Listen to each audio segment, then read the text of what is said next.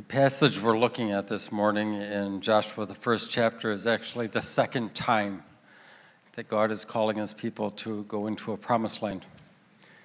And the first time couldn't have gone worse. It was an epic display of failure at levels it's hard to describe.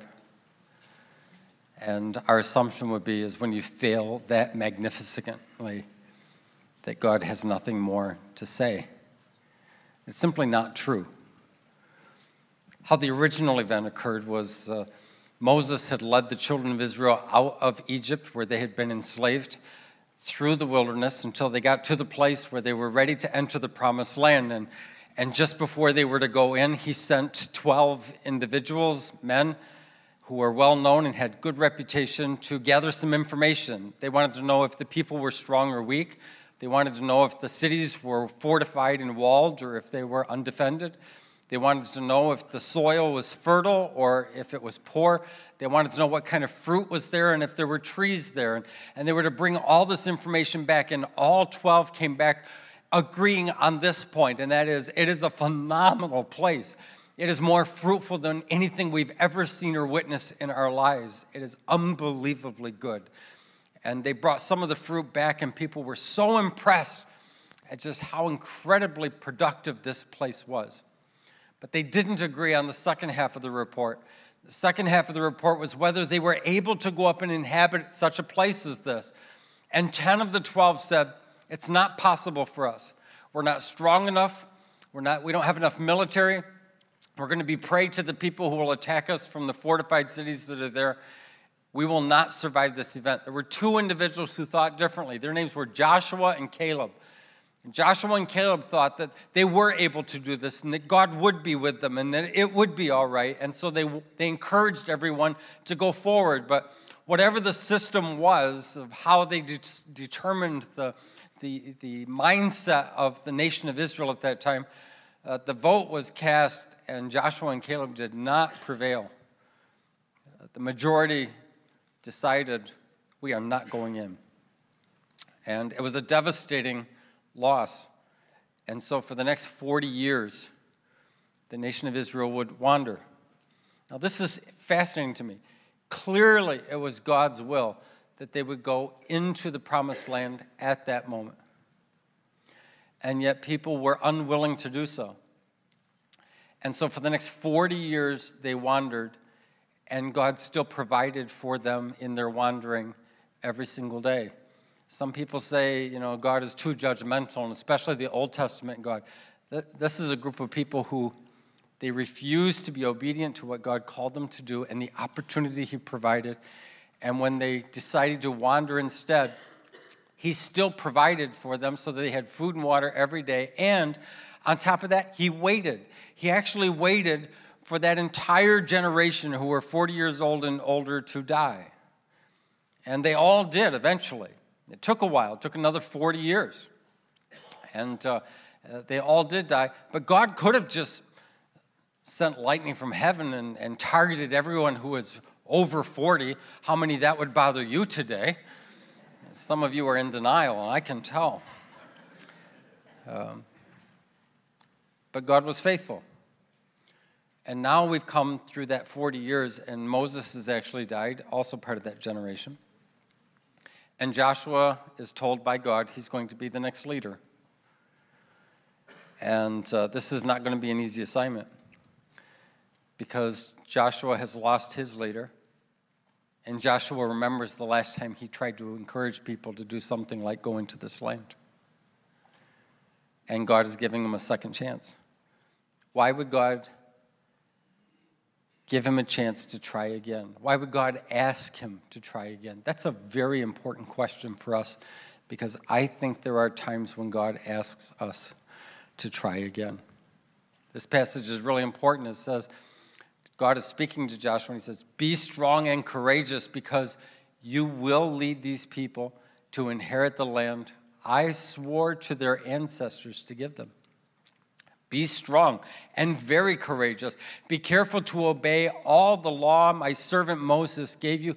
Do not turn from it to the right or to the left, that you may be successful wherever you go. Keep this book of the law always on your lips. Meditate on it day and night so that you may be careful to do everything written in it.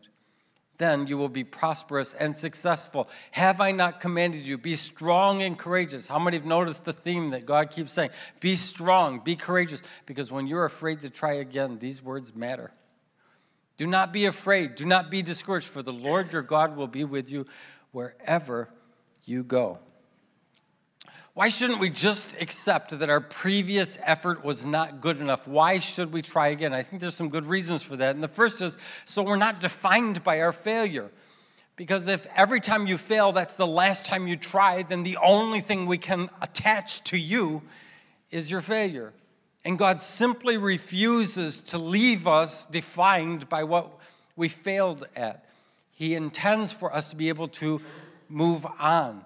So our frustration and our anxiety that gets attached with the things that we feel we failed at, when we have another opportunity, you'll feel those emotions.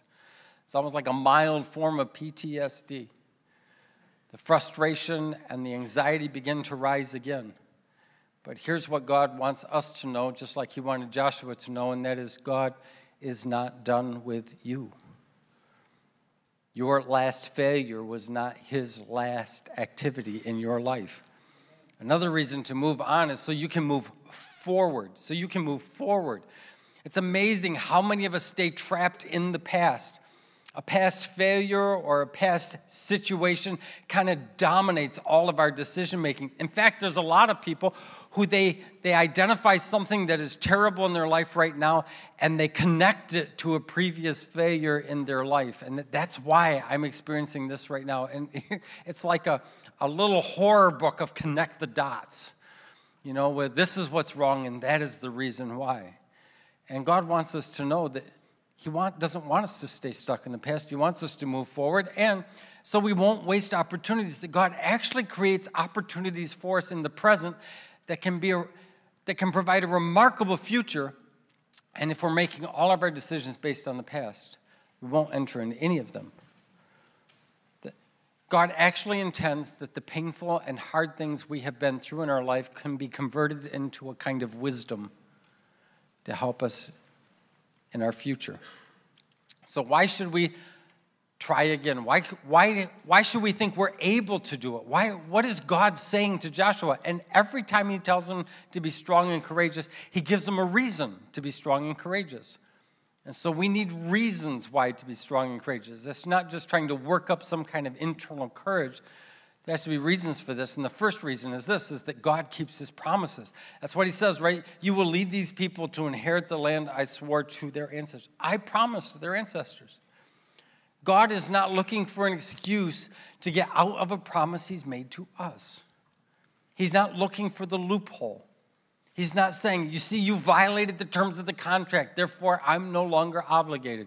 That might be business as usual in our culture. It's not the way God deals with us. Secondly, you can learn and grow. That's what he says, right? Meditate on the law that he's given day and night so you may be careful to do everything written in it. That there are some things worth thinking about. There are more important things for us to think about than just rehearsing our failures. That God's word can give us information that leads us to transformation. And this is what's so important. You may be faced with the exact same situation that you failed at previously, but that doesn't mean you're the same person. You can grow. You can learn. You can become stronger. All of those things are possible. And so God wants us to be able to be strong and courageous because we can grow and we can learn. And then the last reason he gives us is because he's always present with us. God is always present. The Lord your God will be with you wherever you go. In our culture, a lot of times I've got a little app on my phone, and I use it when I travel. And yesterday I was coming back from Pittsburgh. You all know why I go to Pittsburgh, right? Yes, it's because I am now a pop, and that's how I go to see the little creation that made a pop out of me. And so I'm coming back, and my app on my phone directed me off of the thruway. And I don't want to go off the thruway. I like going the speed of the thruway. I don't want to be on the back road, so I just stayed on the thruway. That was a mistake. Because the app knew that on the thruway there was an accident and the traffic was backed up for over 3 miles, stopped because there was a semi-trailer that exploded into flames. I was moving so slowly that when I eventually got there, I could take pictures of it. And I thought that, well, I don't want to be off the thruway. My app knew something I didn't. So as I was getting close to Buffalo on my way home, the app says, you need to reroute off the thruway. Guess what I did? For those of you who think I stayed on the thruway, you misunderstand me. I got off. I don't know what was on the thruway. I don't want to find out. Do you know what we try to do? We try to determine what our next steps are. And that's not our responsibility. Our responsibility is to be obedient to the next steps God gives us. He gives us direction. He gives us instruction. We need to pay attention to that. And then he says, I will be with you. We need to be certain of that. And this is what's interesting. He says, I will be with you wherever you go. He didn't say, I will be with you as long as you stay in the places you're supposed to stay and do the things you're supposed to do. I will be with you at certain times or certain seasons or certain places. No, wherever you go. He says, when you're in battle, I'll be there. When you're in a planning session, I'll be there. When you're with your family, I'll be there. No matter what you're facing, no matter what you're doing, God will be there. I wonder how many of our decisions would be altered and how much courage we could find if we actually believed that God was with us wherever we go. Maybe you'd be interested in actually having the conversation you're trying to avoid if you really believed that God was present. Or maybe you would consider an option that usually would be off the table, but because God is present, maybe something is possible that wasn't possible before. Or maybe an act of generosity. If God's really present, how might that influence how we respond? And that makes a huge difference. Now, we don't get to decide in this life whether we experience pain. Everyone in this room has already experienced pain. And I have bad news for you. Unless this is your last moment in life, there's more pain coming. And some of you are sitting there going, I know, Pastor, your message is killing me right now. And you should know I'm only halfway through. So Joshua had experienced pain. We don't think about this because we only read the parts of the story that we want to hear. His leader was Moses, and they'd had a close relationship for over 40 years. And that leader is gone, absent from his life now. On top of that, he'd had an experience where he attempted to influence an entire nation to make a better choice, and they failed. And that memory is not something that you easily let go of. On top of that, everyone in his age group, with the exception of one person, had died. You know, when you're younger, you just think you're going to live forever, and so will all your friends. But as you begin to age out a little bit, what you discover is that sometimes there are people who you love dearly who precede you in death. And it's hard. It's hard to recover from those things. You go to pick up the phone, and you realize you can't call them. The standing appointments, the vacation times, that's no longer going to be part of your schedule. And it brings a kind of heaviness, a sadness, a lack of enthusiasm to life. That's a form of pain. And we don't get to decide whether we experience pain in life. It's part of being human. Pain comes in this world. What we do get to decide is whether we process that pain in a way that makes us better or process it in a way that makes us bitter. That's what our choice is. And pain will not make you bitter unless that's what you choose. And so Joshua's in that moment. He can become a bitter person. I've lost my leader. I've lost my friends. I had an opportunity. It didn't work out the way I wanted. I'm going to sit this one out. And he makes a different choice. He makes a choice that's a resilient choice, a choice that allows a different set of options than what he's known so far in his life. So you get to choose whether you will live life based on your regrets or on your convictions. What's going to be the decider of your life? fear that it could happen again, or faith that it could be different. That's the options that we're faced with. So you're going to experience adversity. You're going to have challenges. You're going to have disappointments. But that doesn't mean that that's your destiny. It just means that there's something that is happening in your life that you can process in a way that you learn from. Now, you don't develop a resilient life by accident. You have to be pretty intentional about this. There's some habits that is helpful to build into your life. There's a way to leverage your strength and your abilities so that when these moments come, you have options to exercise. So when you're being intentional about becoming a resilient person, when you do that, you'll notice some things. The first is you don't have to develop the dangerous character trait of constantly quitting, just giving up. I'm a sports fan, so and I'm not good at any sport. But aren't you grateful that you don't have to be good at something to be a fan? And from my position in the chair, I actually occasionally make recommendations to the TV screen about an option they could exercise. And because in my mind, in my delusion, my idea might be better than theirs. And that's very, very safe when I'm sitting in my chair in my living room and nobody can hear me except my wife, and she occasionally just shakes her head. So. Yeah. If you didn't hear that, somebody said, "Go Bills." So we're talking about the dangerous character trait of always quitting, and someone says, "Go Bills." What does that tell you? All right? So I could end the service right now. Do you want to be a Buffalo Bill for the rest of your life? You know? The answer is we're hopeful for better things. There's just a habit we can get into where we just give up and we give in. And the most terrifying thing is that sometimes we can add religious language to it and pretend like we're just letting God's will be done. It wasn't God's will that people wandered for 40 years, and he didn't stop providing for them when he did, and he was patient with the next generation until they were able to step into it. But please, please, don't attach religious spiritual language to your bailing out.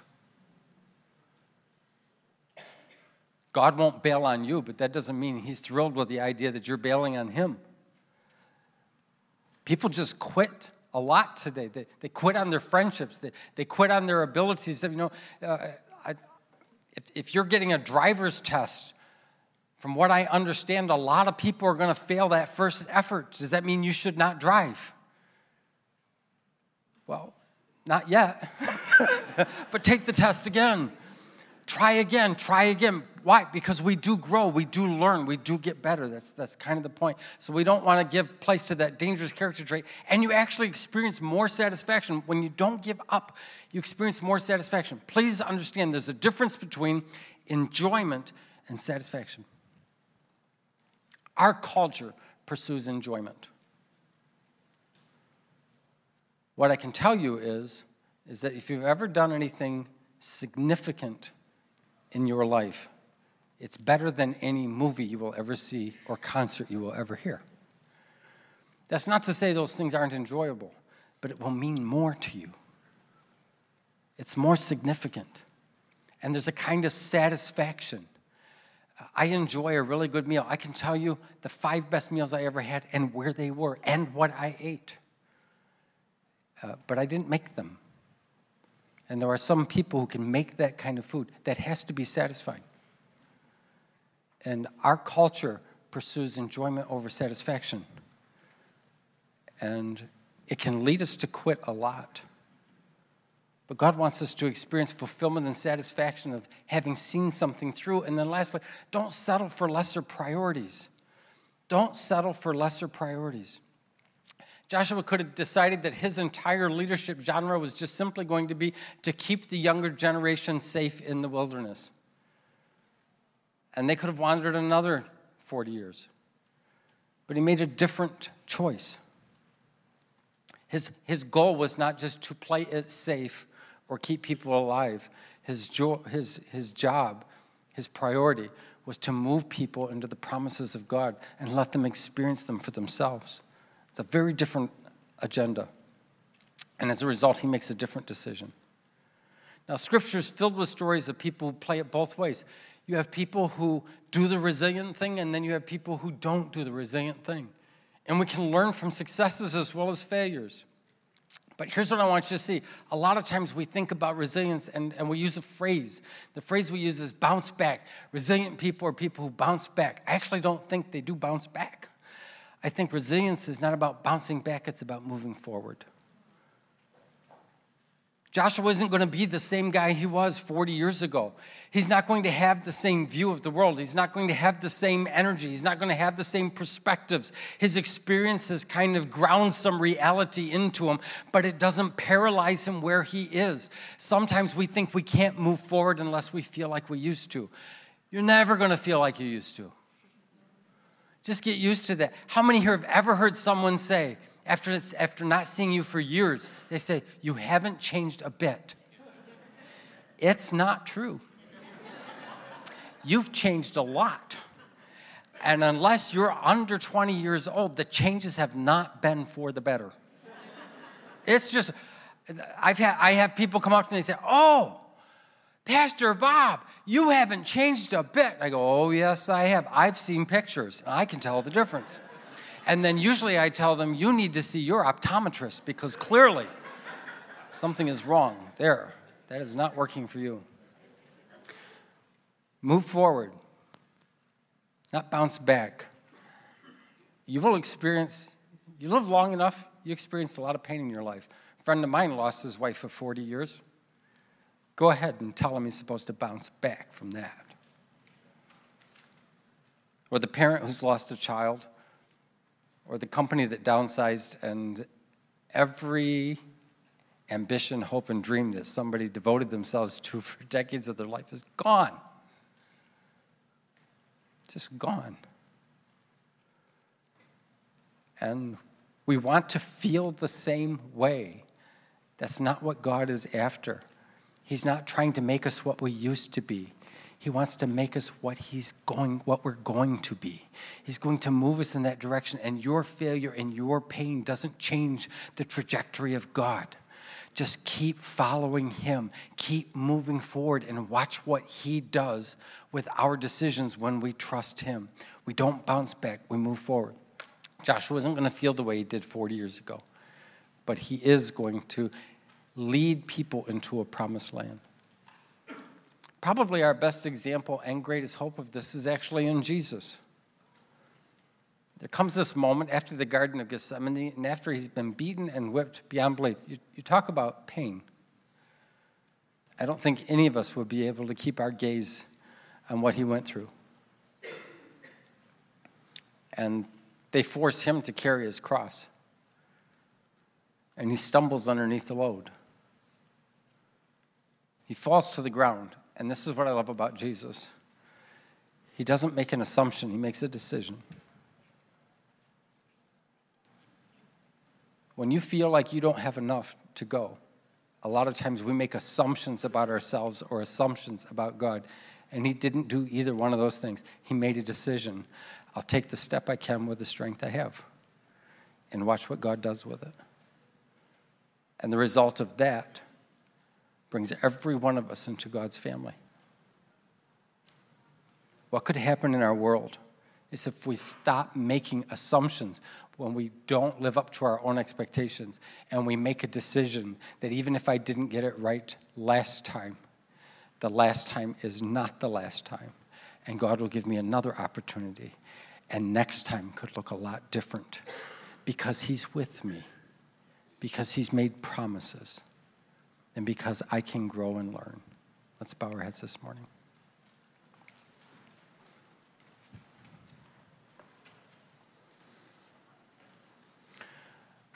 This is not a talk about things you can't control. There are marriages where one person just walks away. And this is not a talk about that. There are things we have to process and accept that are true. That's painful.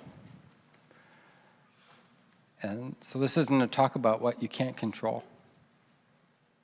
It's not a talk about how you can get what you want in life.